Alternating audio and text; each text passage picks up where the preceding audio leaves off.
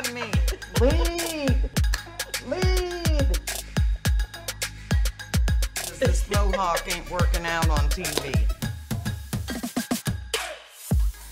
Hey, welcome to the Chill Spot. I'm Corinne. I'm Lori. Yay! And I'm Chili. Yep. I'm chilling on the chill spot. Explain your t-shirt. Well, it's on backwards. I'll start with that, and it's a little oversized, but hey, it says see at www.CNA's for quality care, and this is our national nonprofit to recruit, provide scholarships for new CNAs, new individuals wanting to become CNAs. It's a place where the entire long-term care community can come together and give to support building a stronger workforce among CNAs. And if I had it on the right side, it'd just say ask me. So I put it on backwards so we could see this. C4QC. And the board of directors want to take this opportunity to say thank you to everyone that purchased those bags that were in the pro shop. All of that money raised from the bags went to help support this. So keep watching because we will have some more merchandise coming up for that. Awesome. Yeah. And we have it up on the screen right now. The CNAs for Quality Care, C4QC. Again, all donations are tax deductible. It is a 501c3, tax exempt by the IRS. Please give. We would love to have all the support and help we can so that we can recruit, train, certify, and place over 100,000 nursing assistants over the next couple of years. So we need you, not you necessarily our CNA members, but we need people. We need you to go shake the trees and everybody you know, shake down some wealthy people for a contribution. And if you need more information, you can ask me. Yep. Hey, what do you know? All right, that's my big promo, and I'll try to stop messing with my hair, but every time I glance up to the screen, it looks bad. So anyway, unfortunately, we started off as goofballs, and today we've got a pretty serious subject. Yeah, but I'm glad we started the show that way. Because it is a tough subject to go over. So we're going to actually finish up the rest of Mental Health Day. It started on the 10th.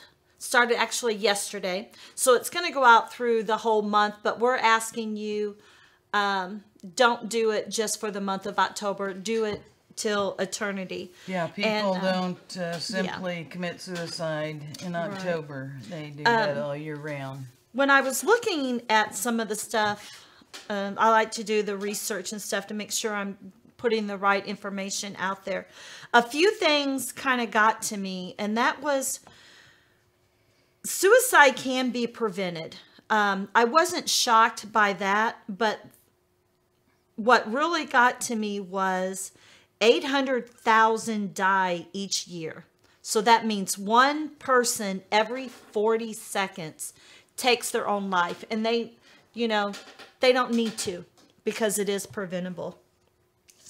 In 2016, it was the 18th leading cause of death. That's just that's unreal.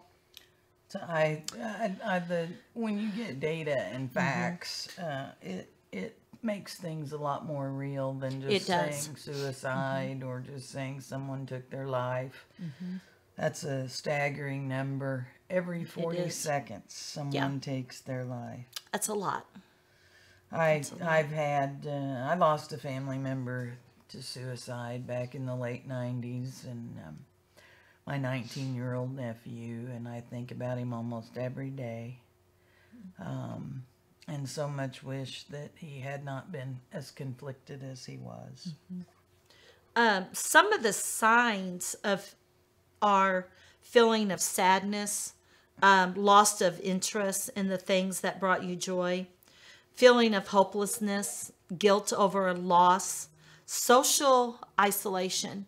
And when I think of social isolation, it makes me go back to our facilities and think about our elders when they're in our facilities and they're just sitting in their rooms. So please invite them to come out of their rooms and join in the activity, or just spend a little time with just them. A few weeks ago saying she wanted to kill herself. She was crying out. It just breaks my heart.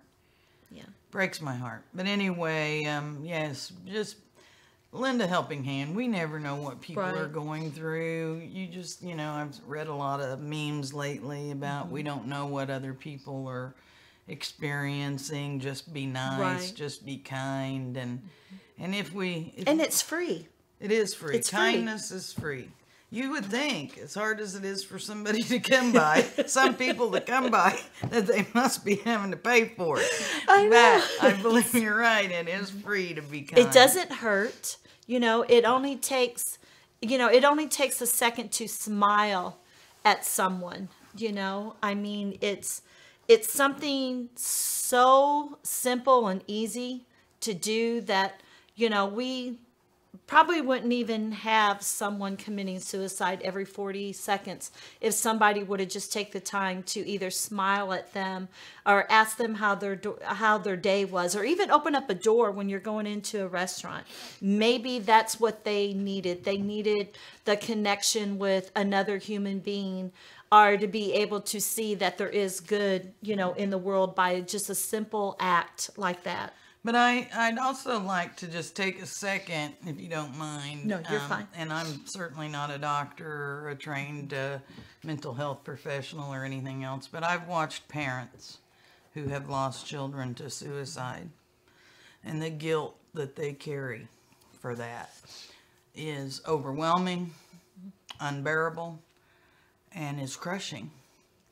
And what could we have done? Right. Is it my fault? Could I have done something differently? Why did we ground him? Why did we punish her? Here's the thing. What my understanding is of suicide is a person thinks you would be better off without them because they're so conflicted. It isn't about you per se, anything you've done or anything you've said. I think many suicides are probably spur of the moment. I didn't research it, but I think people that... You're making me cry. that don't take time to think things through. Right. But there are also people that are just in that space to where they feel, I've talked with enough folks who were potentially suicidal, or so I thought. They expressed themselves, and they just feel like the world would be a better place without them. So, but parents, please don't torture yourselves, because when a person has gone to a place where we cannot get them back, it's no one's fault. We didn't fail them. Right. So, and when I was doing this research, there was a paragraph that I read, and I went back to it multiple times reading over it. And like Lori just said, it's not the parents' fault. The parents should not feel guilty. But myself being a parent and you being a parent, we can teach our children that it's okay to be a failure. You're never going to be, or I shouldn't say never going to be, but it's okay not to be number one all the time. You're going to have disappointments, and each disappointment in your life, you come out better and stronger of each time. And we need to teach our children how to cope with many things that they're going to be experiencing in life. And not to have the show go on too long, but raising kids today is very challenging. I don't know that, it just continues day in and day out. But my best friend told me one time, you're only as happy as your least happy child. Mm-hmm. So you can have 4, and if 3 are delighted and 1 is unhappy, that's as happy as you can be as your least happy child. I like that. So, it's... it's overwhelming what people are dealing with today, and when we watch the news, and these suicides are just unbelievable. 800,000 a year. That's a lot. That is a lot. That is a lot. So just be kind. you know, be a shoulder for someone.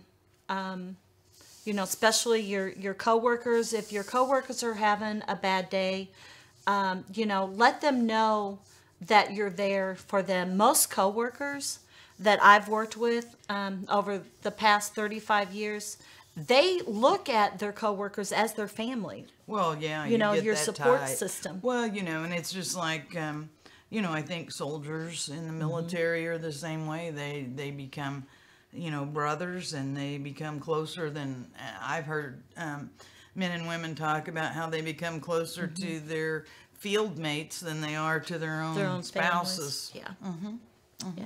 So just, you know, if they open up to you, let them tell their story to you.